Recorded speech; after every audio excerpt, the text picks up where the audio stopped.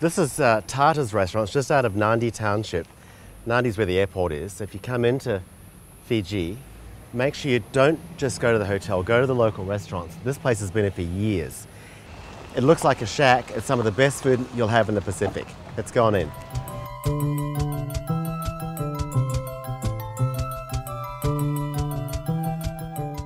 How long have you had Tata's for?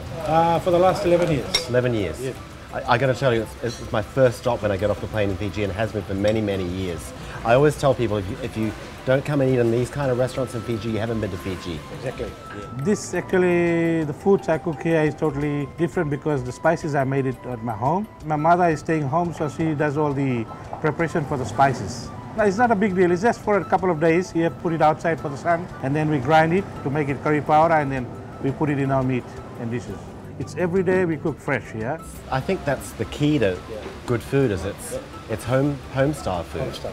It's like cooked with a mother's love or something, exactly. that home kind of cooking.